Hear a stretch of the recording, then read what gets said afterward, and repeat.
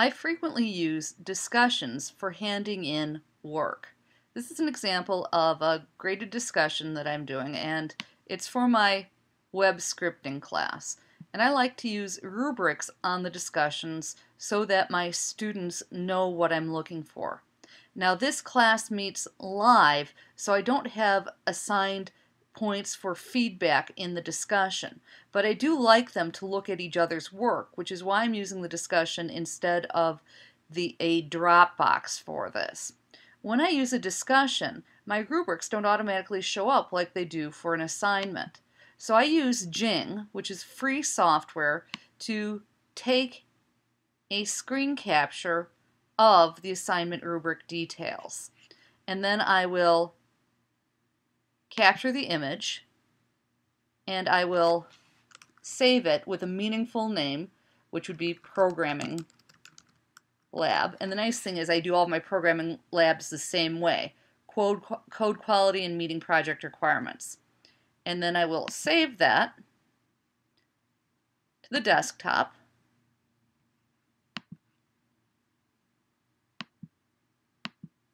And then I can go back in and I can edit my discussion. Theoretically. There we go. I can edit my discussion. And I can add the rubric right to the bottom. I find that this really helps my students to know what I expect from them.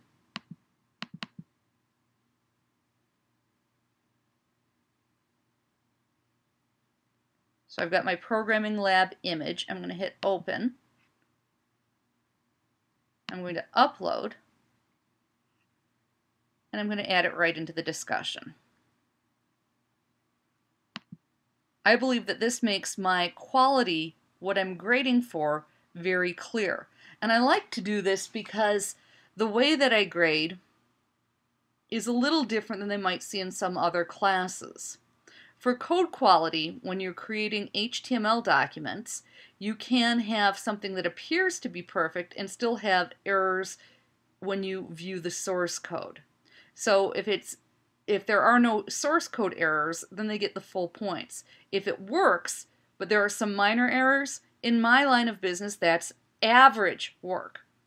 If it's functional, they get most of the points, and if there's errors in the display, they get less points.